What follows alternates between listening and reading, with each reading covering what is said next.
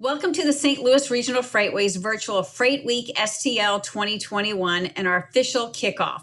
I'm Mary Lamy, the Executive Vice President of Multimodal Enterprises, a business enterprise of bi-state development.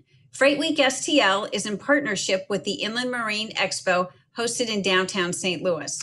For the next 4 days, our region, along with shippers and carriers who are attending the in-person Inland Marine Expo, will share their role with forward thinking and innovation that makes the St. Louis region the place of choice for manufacturing and logistics, and finding ways that elevate the nation's role in the global market. Today's panel discussion will highlight the global connectivity of the St. Louis region's rail and inland waterway system, and you'll hear firsthand from our industry leaders the value of the region's rail infrastructure, modal flexibility, innovation with a barge specifically designed to transport containerized cargo, and a global perspective of the freight market. We'd also like to thank our sponsors, starting with our presenting sponsors, Global Gateway Logistics, Burns McDonald, the Lockmuller Group, Crawford Murphy & Tilley, or CMT, and Castle. Supporting sponsors include the Hauser Group, the Jerry Costello Group, and our associate sponsors include SIBA, SICAP, Washington University, the Boeing Group, CDI Engineering, and Jefferson County Port Authority. Our panelists include Dennis Wilmsmeyer, the Executive Director of America Central Port, Neal Langdon, the Executive Vice President of Arcosa Marine Products, and Ron Tindall, President of the Terminal Railroad Association of St. Louis. Welcome, gentlemen. We'll start with asking each of you to introduce yourself and your organization. Thanks, Mary, and thanks for having me here today. I appreciate it. So again, Dennis Wilmsmeyer, Executive Director of America Central Port District. We're located in Granite City on the Illinois side of the river. We are one of 19 public ports in the state of Illinois. We are really just focused on our territory of 200 square miles, and what we work on is about 1,200 acres of property. But we're focused on attracting manufacturers, and we do that through a lot of investment in our infrastructure. Rail primarily, but certainly the river harbors, and building a new river harbor in 2016. And it is that rail component and piece that ties in with that river harbor. And then a great trucking setup and network with our 2 million square feet of warehouse space. And it really all works together for the attraction of manufacturers and distributors here to the St. Louis region. Again, thanks for having me today. Thanks, Dennis. Okay, we also have Neal Langdon, the Executive Vice President of Sales at Arcosa Marine Products, whose office is located in Nashville, Tennessee. Neal, can you introduce us to Arcosa and your role with the barge industry? Yes, Mary, thanks for having me here today as well. I head up the sales at Arcosa Marine Products. We build tank barges, hopper barges, deck barges, and this new container-on-barge. We have shipyards in the Nashville, Tennessee area, Caruthersville, Missouri, and Madisonville, Louisiana. We also make components like fiberglass covers for grain barges, and we also make products for towboats and barges under the Nabrico trademark name and the Wintec trademark name. We're a publicly traded company headquartered in Dallas, Texas. And we have several infrastructure-related businesses within the Arcosa portfolio. Thanks for having me today. For joining us today. Next is Ron Tindall, President of the Terminal Railroad Association of St. Louis. Ron is also the Chairman of the Freight Development Committee. Ron has been with TRA. Ron, has it been almost a year? Just right over a year. All right, very good. And you previously worked for Trans Global Solutions and spent over 20 years with Union Pacific Railroad. Can you please introduce us to TRR and your role with that company? Certainly. Just like everybody else, thanks for allowing me to be here. I appreciate the opportunity today. Here at the TRA, we have over 70 internal customers that we serve, and we give their products off to our owner groups, which are 6 Class 1 railroads, where we can interchange and have everything shipped out. We could have it on either coast within a 2 to 3 day timeline. Canada, Mexico, New Orleans, other ports. And what really makes this area so attractive to business is all the different shipping options that we can help provide along with the ports. Excellent. Thanks, Ron. Okay, so Dennis, we're going to start off with you.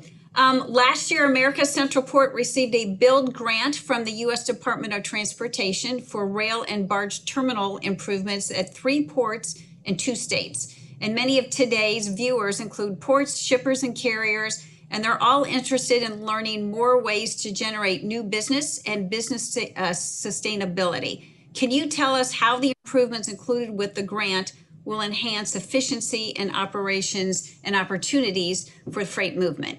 Absolutely. Yeah, so great question. So really, I think just a little bit of history on the build grant. So it started with SCF Marine, our operator here at America's Central Port. They also operate at a couple of other river terminal facilities, some on the St. Louis side and another one on the Illinois side of the river. Through that whole grant application, really, and it's a huge project, $25 million for upgrading improvements, making improvements to those river harbor terminal facilities in order to increase efficiency.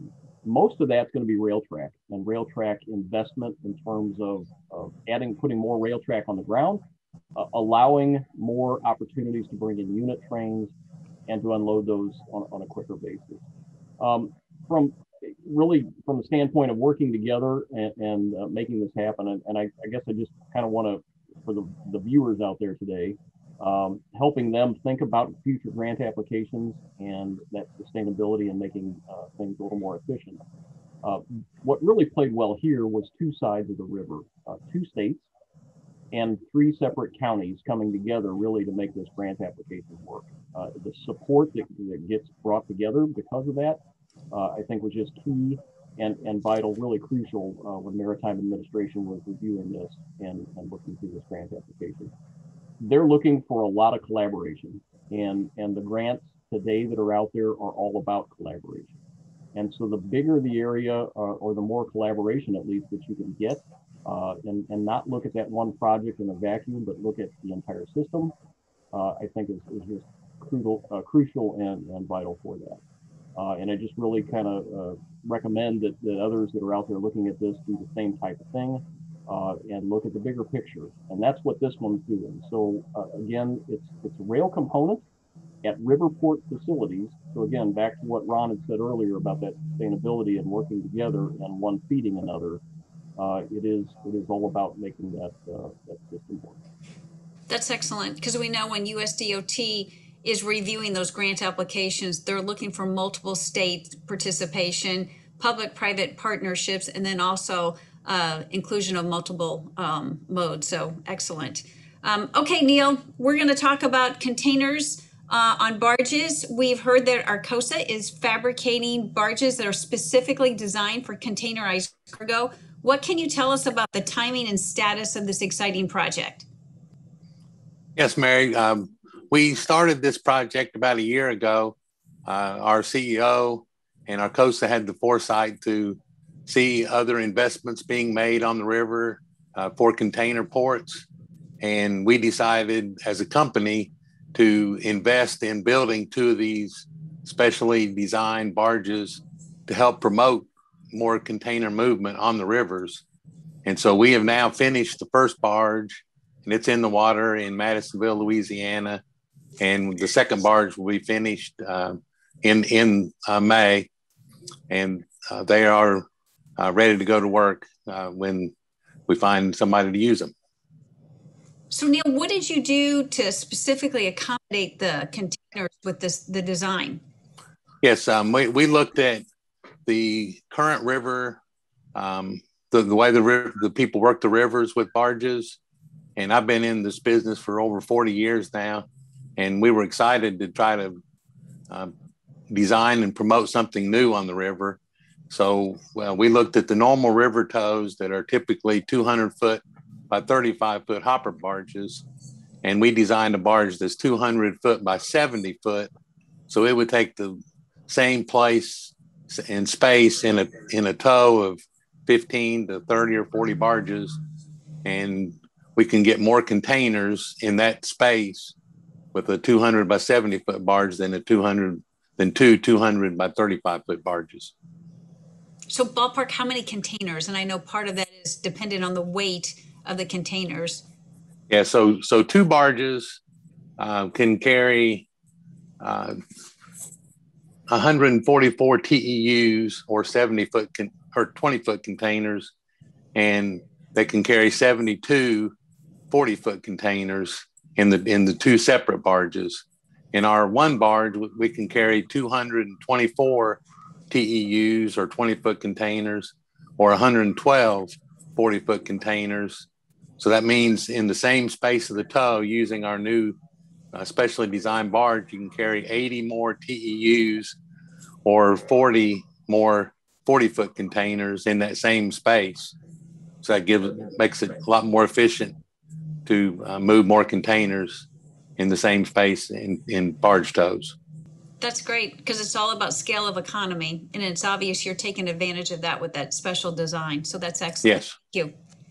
Okay, Ron, let's talk about rail. Based on tonnage data from the U.S. Army Corps of Engineers, the St. Louis region is ranked as the most efficient inland port system in the nation, and that's thanks in part to our geographic advantage on the Mississippi River and the cost efficiency of the St. Louis region's rail barge connectivity along the river. How significant is barge to rail modal flexibility for the St. Louis region's manufacturing and logistics industries?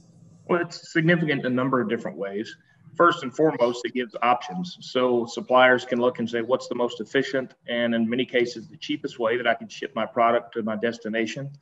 And instead of being landlocked and only having the rail option or only having the port option, having both gives them the flexibility to make those decisions that are best for them. And when they do that, they tend to come this direction. So as Dennis says, we're always looking for new business to come into this area. And it's really not defined because there's so many people lining up that want to do business in the St. Louis area for these reasons. That's excellent.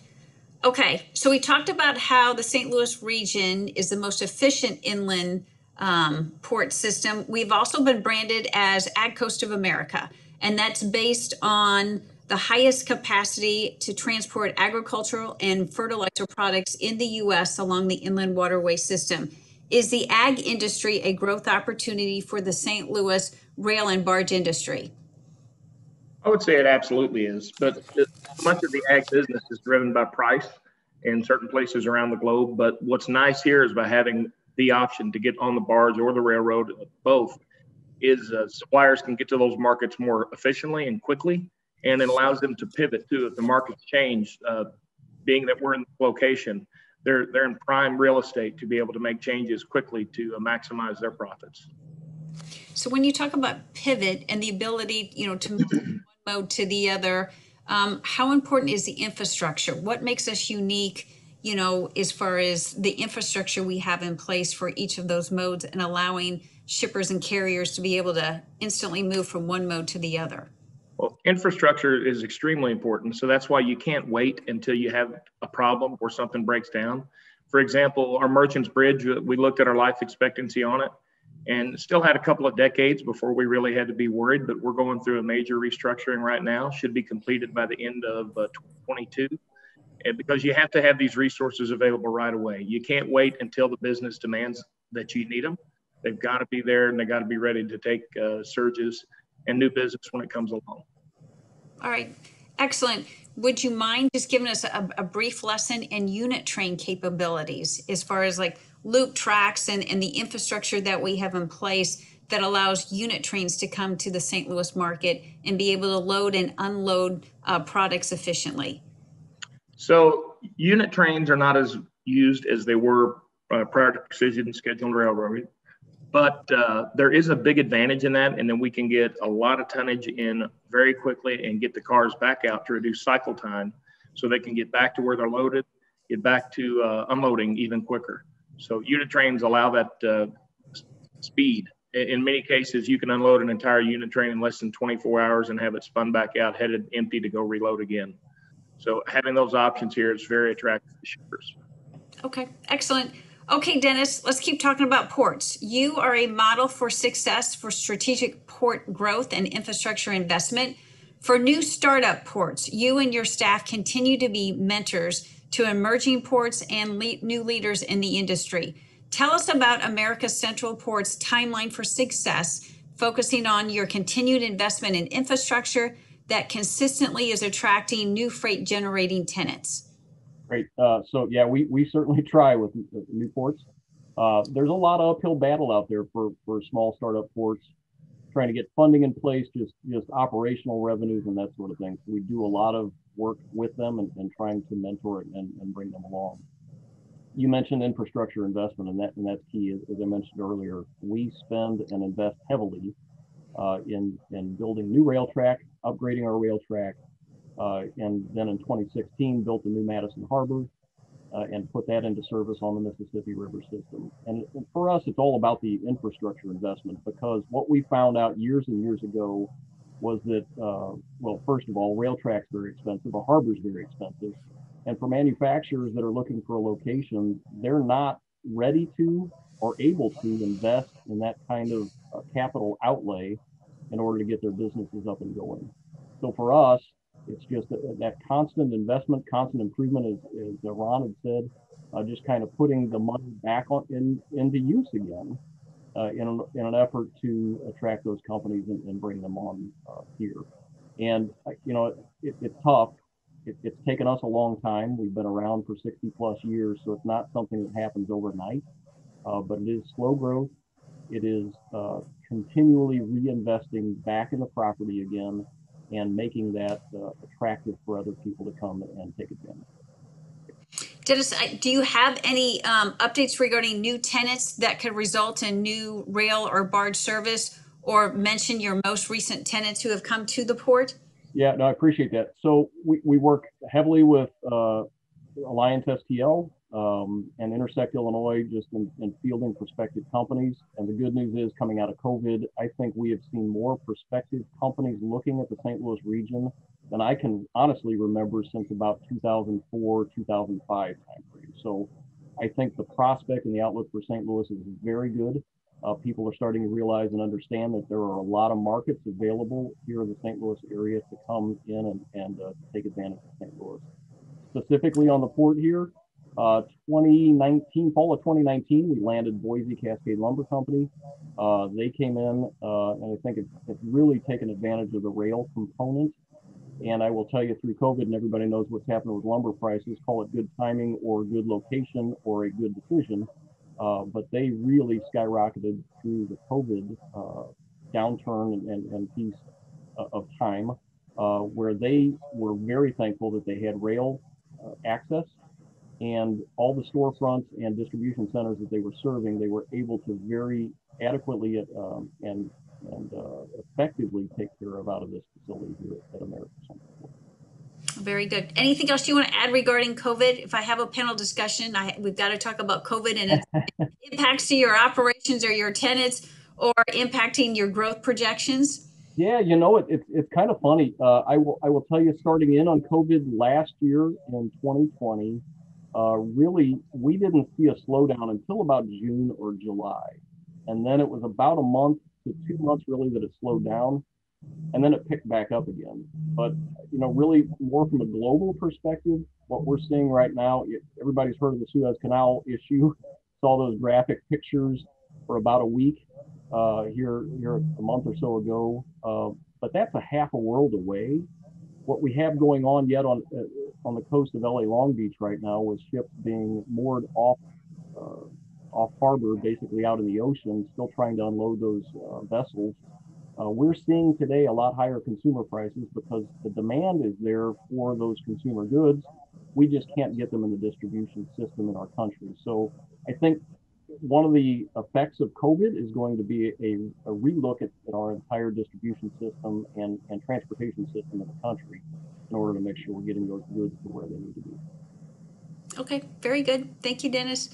Okay, Neal, what type of commodities do you envision that could be using the container-on-barge system? We see a wide variety of products, actually, and it could be inbound or outbound, you know, for import or export. You could put grain in containers. It can be liquid products in the container, in liquid containers. There's just a wide variety of products that could be moved. Basically anything coming to shipping around the world in containers, you can put it on. You can put them on our barge. So thinking out of the box, things that come to mind for me, I guess things that aren't necessarily time dependent would be like tires or construction material, appliances, anything like that. Yes, it could be that. Compatible? Could be, yes, could be wood flooring. It could be overweight containers that could be coming into the port of New Orleans that can't go on the roads and come upriver by barge. So there could be some niche markets like that people could look at to make things more efficient. And this would we're working with our friends on rail and truck. This just gives more options, and all three modes of transportation are needed many times, and so this just gives options there, especially with the roads being very busy these days, and getting some trucks off the roads, could be an option. Okay. So Neal, as you know, the St. Louis region, we have been partnering with two of the ports in southern Louisiana, Port of New Orleans and the Port of Plaquemines, in efforts to try and support a container-on-barge or a container-on-vessel initiative. Do you have any specific service locations that you are working with shippers to be able to access this new service? Or are you guys still kind of in like that startup mode where you're just promoting these new barges to any of the markets who may be interested? Yes, we're more in the startup mode because our barges can go in any place on the river. They can go to Pittsburgh, they can go all the way up to Minneapolis, Chicago, Houston, Mobile. They are inland rivers, inland river designed, but they could work on the East Coast if they're not out in the open ocean. So they have a variety of places that they can be used. Okay, excellent. Okay, Ron, you mentioned the Merchants Bridge already. And as you know, for the St. Louis region and the Freightway, the Merchants Bridge is our region's highest priority infrastructure project. It's obviously owned by Terminal Railroad, by your office. It's 130 years old. It's a primary east-west rail corridor. How will the new Merchants Bridge benefit freight transportation in terms of, you'd said it's going to be more efficient, but tell us how those improvements are going to make freight movement more efficient. Well, how that translates, whenever you have really solid infrastructure and good quality in the ground, as we use in the rail industry, you have less risk. So there's less chance of something really bad happening, like a derailment on the bridge, because it's a lot hardier, it's stronger, and you have less outages too. So now we may have to take, let's say, 8 hours twice a week to go up and maintain the bridge during normal circumstances. Once we get this done, you can eliminate not all of it, but probably 90% of that. So you've just gained capacity because you've eliminated 14 or 15 hours a week. We're used to no trains could move, and now we can keep traffic moving. So if you look at that over the course of the year, that's really tremendous capacity gains. Okay, so now we're focusing on efficiency and improved capacity. Now let's translate that to freight forwarders. And a freight forwarder is basically a travel agent for cargo to handle their transportation needs. So what influences a freight forwarder when selecting freight transportation corridors? And how does the St. Louis region compete in that market? I can tell you from my perspective in dealing with this, what they really boil down to is cost and efficiency as far as what their timeline is. A lot of folks are going to want to look at, it depends on what is most important for their market. Some markets are willing to pay a little bit more to get something quicker. For others, time is not as important to them, so cost becomes the issue. St. Louis, when you look from an ag market standpoint, is very attractively located for that, is in regards to ag products, because they're generally not as time sensitive as some other products might be. So cost being a big driver makes St. Louis look extremely appealing for those types of options. Okay, so that helps us out with freight forwarders. Without stating the obvious, how do these factors influence locations for manufacturing and logistics expansion or for site selectors? How is this important to them? Well, this is not the only thing they would be looking at, but it's a big part of it.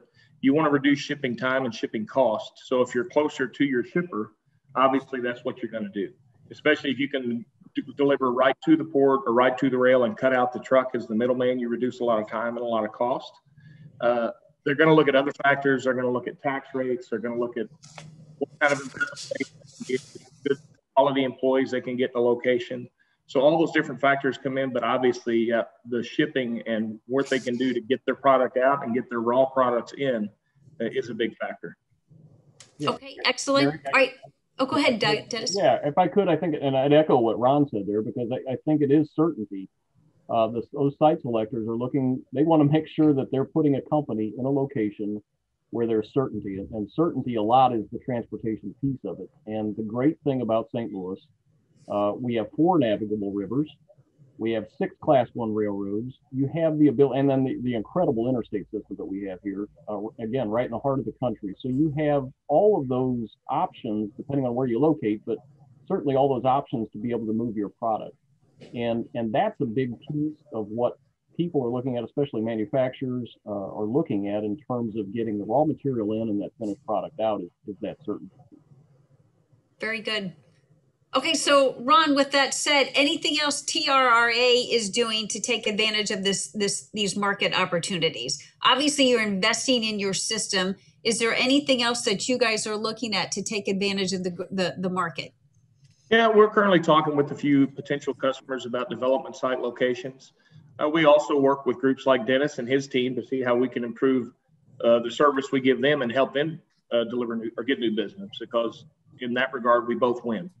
So we're trying to find those win-win solutions with our current customers and then looking to expand a little bit on our customer base as well. Excellent. Okay, Dennis, I still want to talk about container-on-barge. So do you have any updates to share regarding container-on-barge services at America Central Port? Yeah, so thanks. Appreciate that. And so Neal's comments were particularly timely and helpful. In fact, I'd love to see one of his barges here, if not more of them.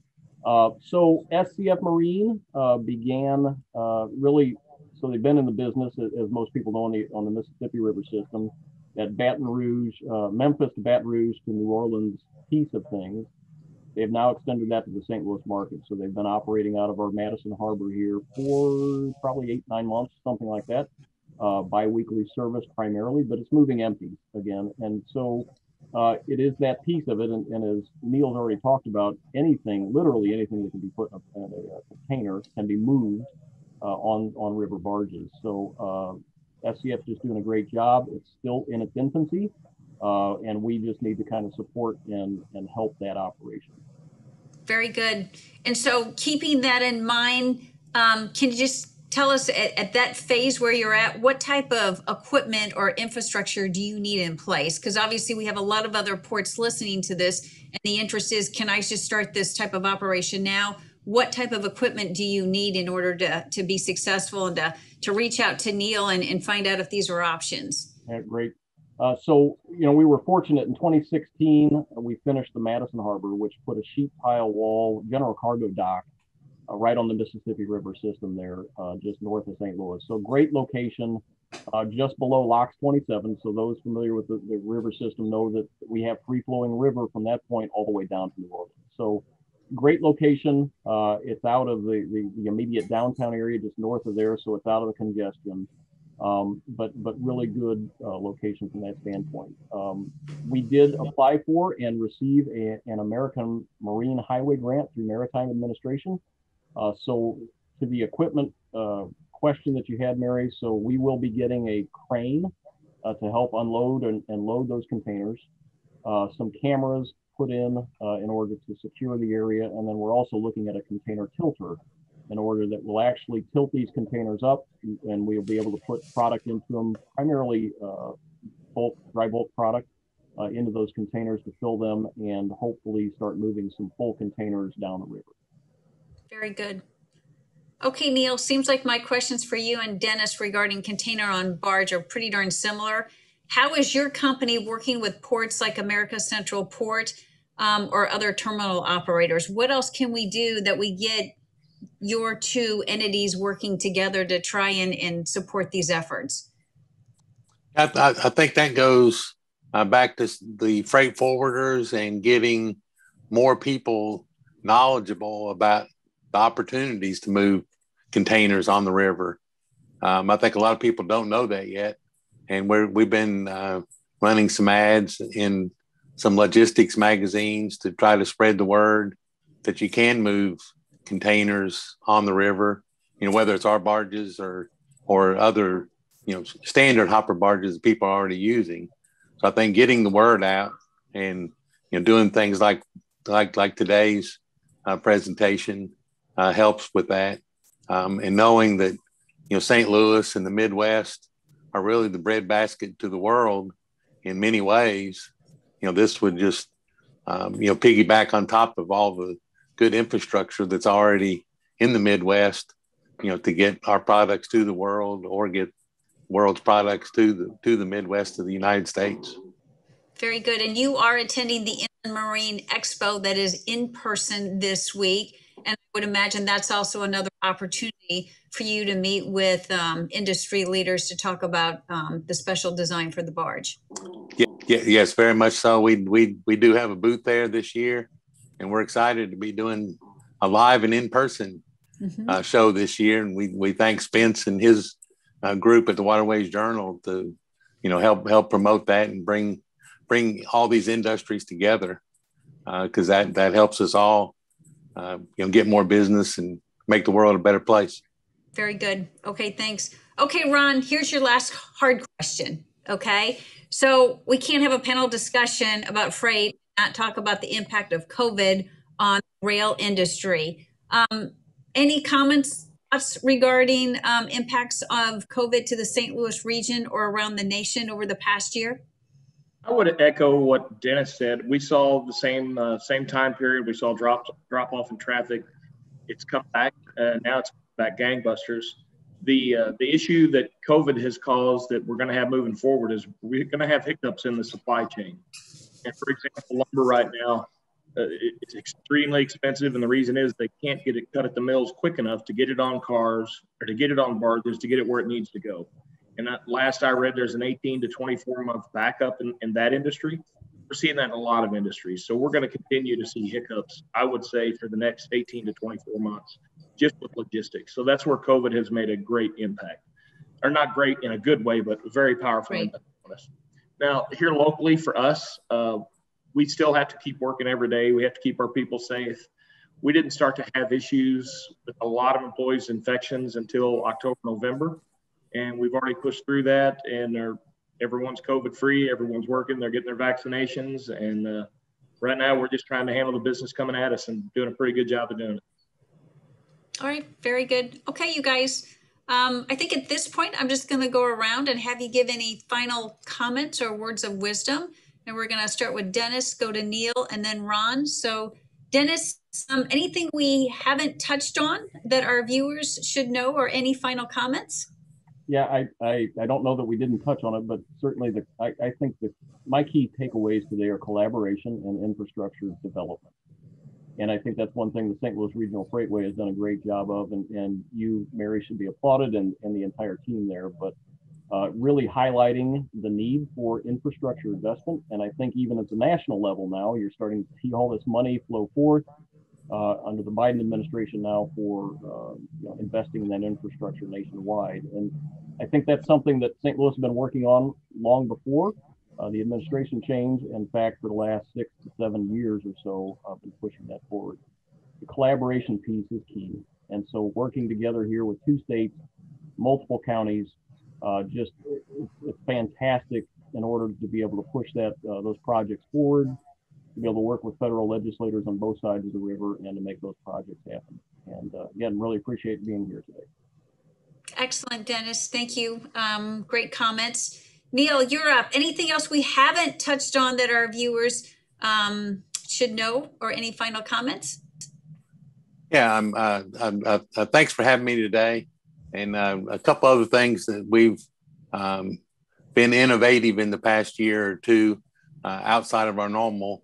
One of the additional things on our barges, we've developed some telemetry that has GMS coordinates of where the barges are and can show the list and trim, and some we've done that in conjunction with Timco and their Barge Plus telemetry things. And so we're really looking at ways to be more innovative on the river for the barges and towboats, so that way they can work more collaboratively with the rail.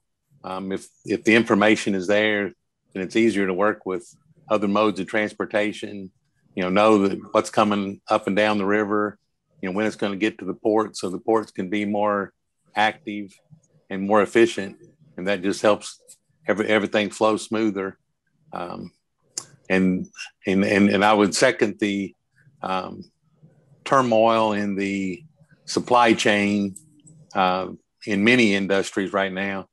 And I echo that it's going to be 12 to 24 months before a lot of that straightens out with the COVID and all the issues with that, And our company, overall company, we're very infrastructure related.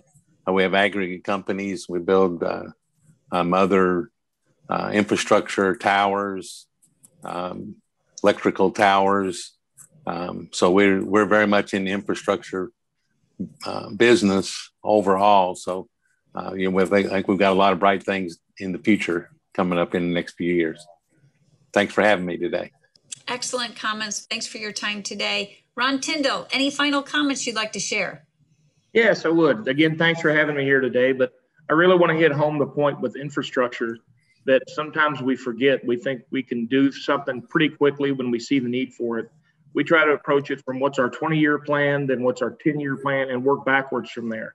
So that allows us to come up with our day-to-day activities and our weekly activities that support the long-term plan. So you've really got to, when it comes to infrastructure, especially the amount of money we have to spend to maintain our railroads and the ports and our highways, we've really got to have some long-term planning and aggressive activities to get there. Because if you don't plan it, it's not going to happen. Fantastic. Thanks again for your time. All right, you guys, Dennis, Neal, and Ron, thanks for your time today and sharing your role with infrastructure investment, support of new options to transport freight, and the market growth. The St. Louis region has the geographic advantages of being located in the center of the U.S., most strategic location on the Mississippi River, and the crossroads of Class I railroads. But that doesn't always guarantee a supply chain or a logistics network will continue to be successful. The secret to success is what we heard today. Someone needs to invest in the infrastructure, like the Merchants Bridge, or with improvements that include the build grant for 3 ports in 2 states. Someone needs to take risks. Someone needs to try new routes and try new ways of transporting freight. And a barge designed to specifically carry containerized cargo does just that. And someone needs to value multimodal operations that help shippers with modal flexibility. And thanks to Dennis, Neal, and Ron, the nation's logistics cluster continues to grow, attracting carriers from different modes of transportation and different service levels. So many thanks to the 3 of you for taking time out of your schedule and being part of this discussion. So last thing we need to do is thank our sponsors.